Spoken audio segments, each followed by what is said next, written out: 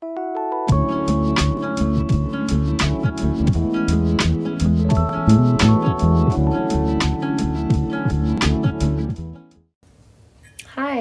I'm going to make a little clay angel today. I'm using earthenware clay, and I'm going to flatten out this clay with a rolling pin.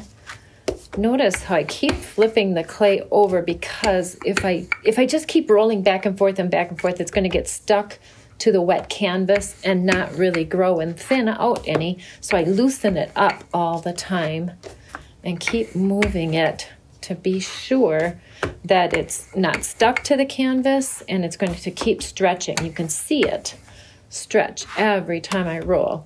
I typically roll out for little figurines like this, I'll roll it out to the thinness of a squashed pinky on my board. So when I flatten my pinky on the board, it's a little thinner than that. For a small ornament, that's going to be just fine.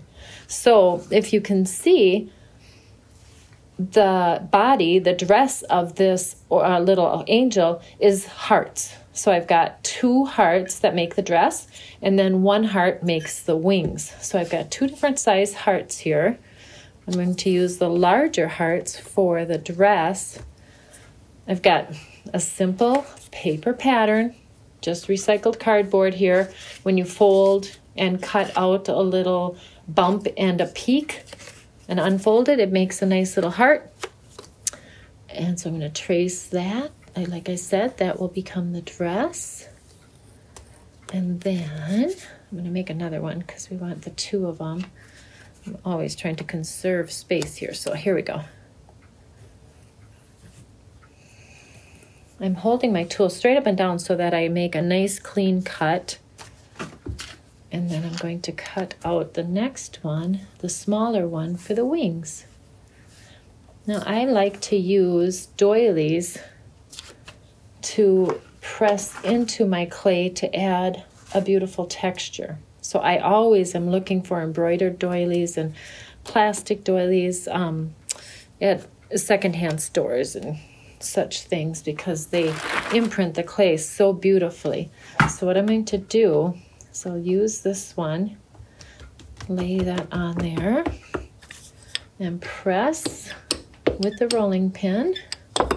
There we go. That kind of softened up my edges a little bit. I'm tapping them a little bit rounder still. We don't want any sharp edges. I'm going to actually do the other side too. Have to be careful not to do it too hard, because that would take out all the texture from the other side. So this is the dress. I'm going to use the other doily for the dress. Line it up in a way that makes sense. And so right here I've got the center of the doily and then all these decorations coming out and getting broader. So that makes sense for the way it could be lined up on here. So that's what I'm going to do. I'm going to use the center at the top, and where the decorations get wider, it also correlates to where the heart, the shape of the heart, gets wider. So I'm going to press that in. And then do the same thing for this next one. Put my circle up close to the top where it's narrow in decoration of the doily, and the heart shape is narrow. Now I'm going to bring my dress together. So I'm just going to score and slip the peak of the heart on both of these.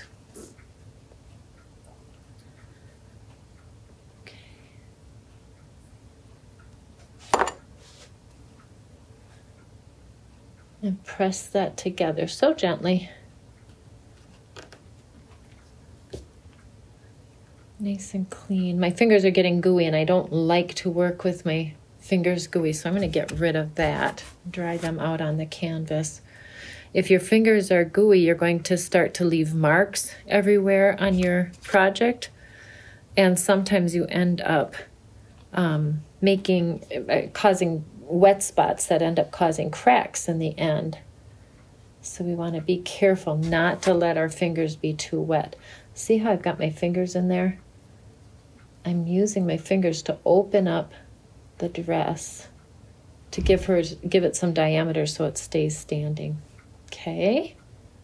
Again, that was wet, so I'm smoothing that off and drying off my fingers on my canvas here.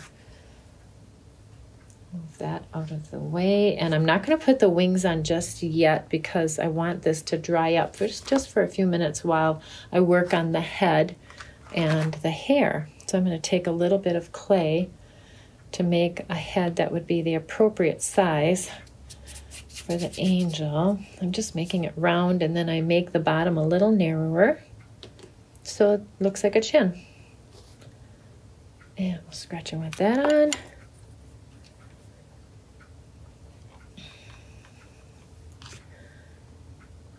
Put that in place nice and gently.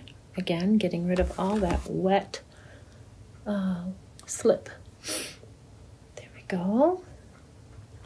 And now my instinct is to put the hair on because I just did the head, but every time I put the hair on and then try to get the arms on, I end up breaking some of these hairs off. So what I'm going to do is I'm going to make my arms first, and then I'm going to let the hair fall over the arms and shoulders. So I'm just rolling out a simple coil. It can be rolled in your hand, it can be rolled on the table. And I'm going to take it in the middle, fold it, turn up the hands. You see how I just folded that? Because that looks like she's got praying hands then. And then I'm going to put her arms onto where the shoulders would be, right? So now I'm going to scratch and wet that.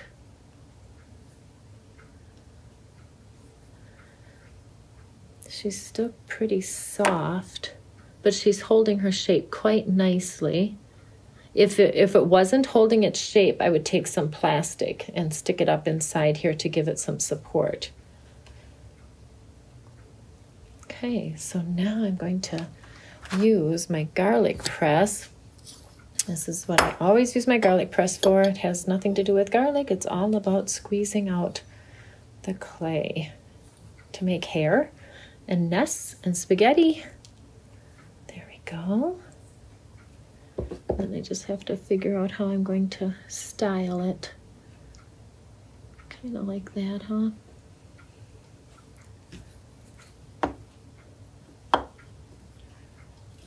And another squirt. You probably already noticed I did not scratch and wet it because I just want to look at it first before I do any scratching and wetting. That works, doesn't it? Cool. All right, so now I'm going to score and slip the head. And again, I don't want to like apply a lot of pressure and make this collapse in. So I'm going to lift and support while I'm scoring and slipping. I'm going to score and slip because the hair is coming down the shoulder and down on the arm. So I'm going to score and slip that as well. And she's wiggling around quite a bit because she's all pretty, it's all new and fresh and wet. So I'm just going to make her and then leave her rest to dry so that she doesn't fall apart.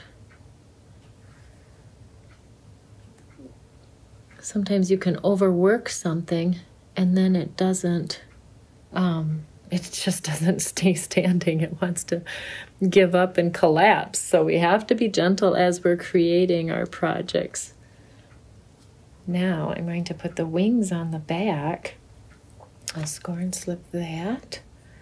And again, I have to be careful when I'm applying the wings so not to cause it to collapse and fold in.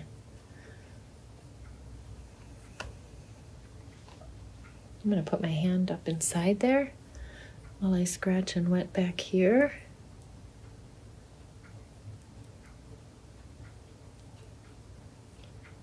Scratch and wet the back of her head. And now I'll apply the wings to her.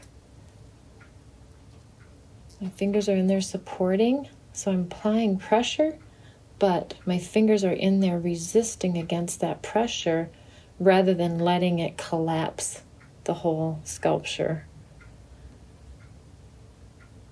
There we go. Nice and gentle. And then I'm just going to roll out one more coil for her halo. And I'm avoiding putting a face on. I feel like I lose some of the charm of my little characters when I put a face on, because if I don't get it exactly the way I want, I'm kind of frustrated with it. So this is my way of just doing a simple implied face by not putting one on at all. Oop, I see some extra scratch marks. I don't want that left there. Okay, let me see her.